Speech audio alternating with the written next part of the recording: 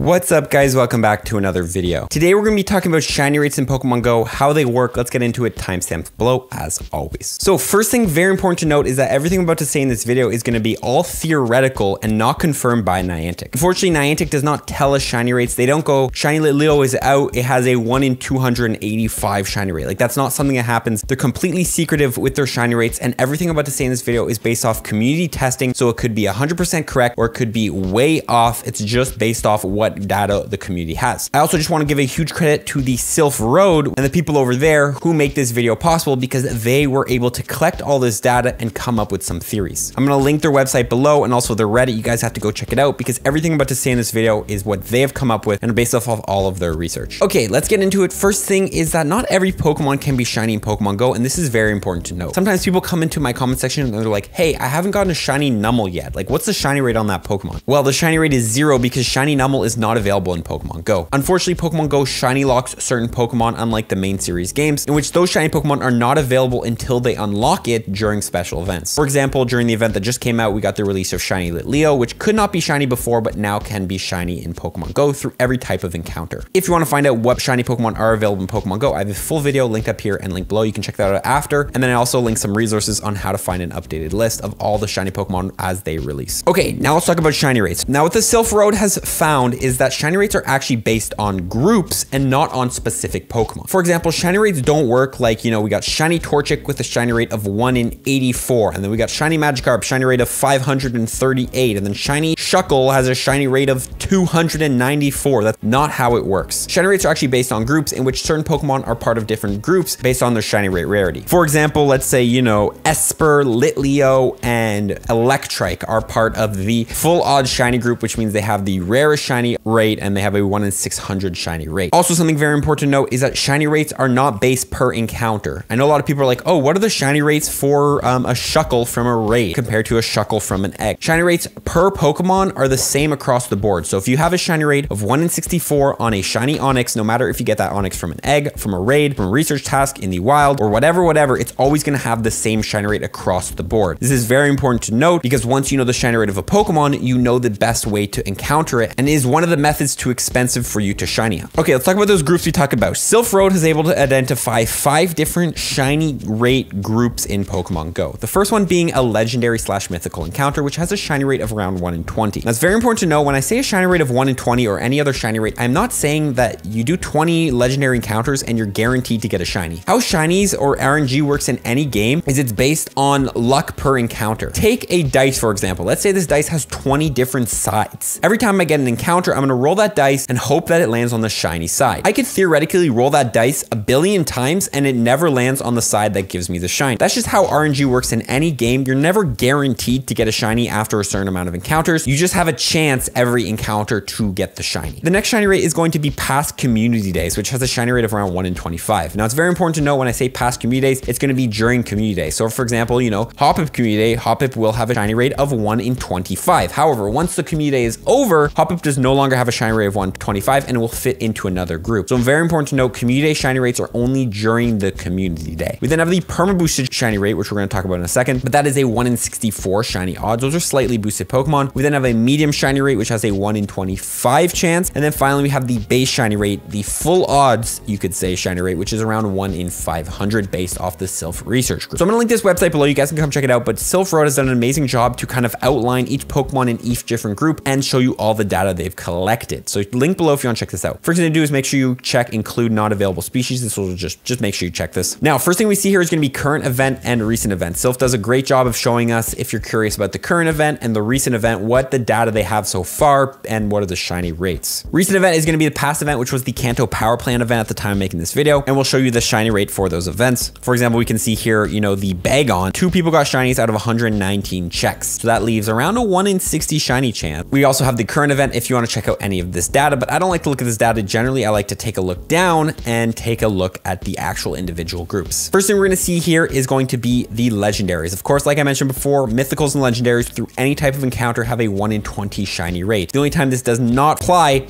is when that Pokemon cannot be shiny. For example, Zarude, which is a mythical you could get during a special event. That one did not have a shiny, so obviously no shiny rate. And then also when a shiny is guaranteed. There has been mythicals as the shiny Mew and the shiny Celebi, which has been guaranteed shiny, so obviously shiny shiny rates don't apply. But anytime a legendary or mythical has a shiny potential and you can get it in a raid, in a research or whatever, it has a 1 in 20 shiny rate. We then have a community day, of course. Any Pokemon during the community days have the shiny rate, pretty self-explanatory. You'll see a lot of past community day Pokemon here. Then we have the perma boost. This is my favorite section, and these are going to be shiny Pokemon that have a boosted shiny rate and are easier to get shinies up. You know, I know a lot of people have shiny Onyxes, shiny Phoebus, because these Pokemon are perma boosted shiny Pokemon. I mean, they have a 1 in 64 around shiny odds. These are the Pokemon I generally, if you want a shiny, I recommend hunting, because these are not only generally common wild spawns or encounters and things like that, but also have a boosted rate. You're going to see a lot of Alolan and Galarian Pokemon in here as well. You know, Alolan Raichu, Alolan Sandshrew, Alolan Vulpix, you know, Galarian Ponyta, Galarian Farfetch, you know, Galarian Zigzagoon. All these Galarian and Alolan Pokemon generally have a 1 in 64 shiny odds. They'll also show you the certainty of, based off their data, of what they think the shiny rate is. For example, here, Chansey has a 100% certainty based off of the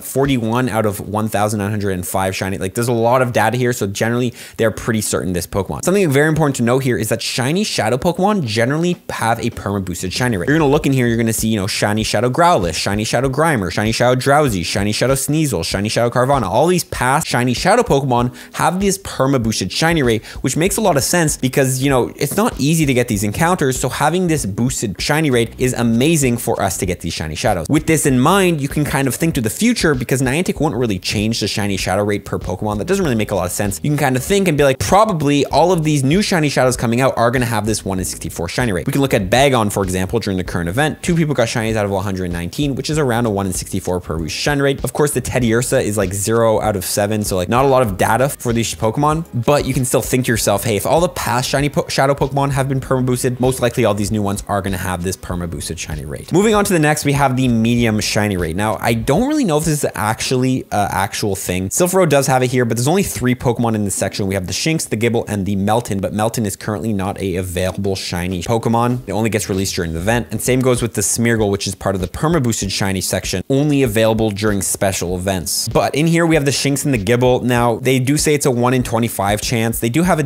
really good amount of checks here, like 14 out of 1557, and it's a good amount, but honestly, I would just say that these Pokemon are probably perma boosted. We just don't have the best data on them, because I don't really know if Niantic would go ahead and make a separate, slightly medium boosted shiny rate Pokemon. Like, it might be a thing. This is just something to take with a grain of salt, in my opinion. Finally, we have the base shiny odds. This is going to be any Pokemon you didn't see in the other sections are going to have this full odds in here, and this is generally just any Pokemon, mostly during non-event hours, are going to have this rate. You're going to see Snorlax in here, Larvitar, all these rare shinies. You know, you don't really get a shiny that often in the wild, and that's because its shiny rate is so high. Finally, at the bottom, you're going to see the not enough data section. These are Pokemon that we just don't have enough data to kind of identify. But in here, you can still make some, you know, comparisons to other Pokemon and kind of identify shiny rates. For example, you're going to see, you know, Entei in here, which is a legendary, so most likely has a 1 in 20 shiny rate. And you're also going to see Galarian Pokemon in here, like Galarian Stunfisk and Darumaka, which most likely have a perma boosted shiny rate. You've seen all of these other Galarian and Alolan Pokemon in the perma boosted section, so it doesn't really make a lot of sense for Niantic to go ahead and just take another Galarian Pokemon and not give it a perma boost. So yeah, you can check out this website, check out all of these Pokemon. Again, make sure you have this little check mark. Now, all this data is community based, so I just want to say here, if you want to help the community and input your research, I'm going to link below this website, and this is where you can sign up and just input the data you have to help the researchers find more of this info. So if you have information on shiny rates, for example, you know, you checked 500 Litleos and you finally got a shiny on the 500th one, check out this website. You can join in here. It just links you to a Discord, and then you can join their Discord, join the Discord, all that stuff, and then inputting your data will help the community, help the research pinpoint more shiny rates. So if that's something you'd be interested in, I'm just going to link that below for anyone who would like to check that out. Final thing I'm going to link here is going to be another website called shinyrates.com. Now, I'm not 100% sure where they get this data from, how legit this data is and all this stuff. It's a pretty sketchy website, but they do have data on this website as well. Again, take it with a grain of salt because I have no clue where it comes from, but in here, they're going to have, you know, the Pokemon, the ID, so the Pokedex number, the name, the shiny rate, and then the sample size. So this is based off how many they checked. I have no clue where they get this information. Might be bots, not 100% sure, but someone sent me this website and I thought I'd share it just in case. But in here, they're going to go ahead and show you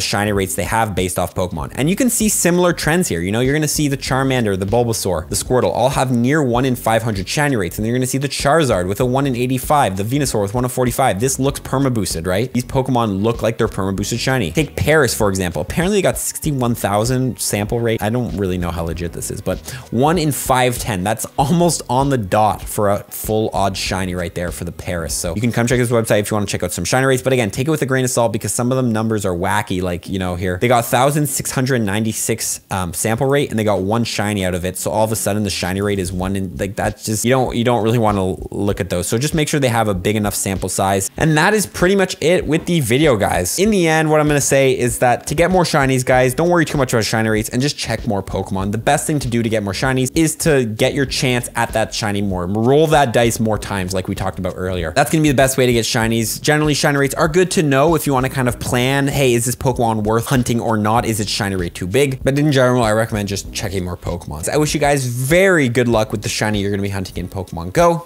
and follow for more tips for one. Peace.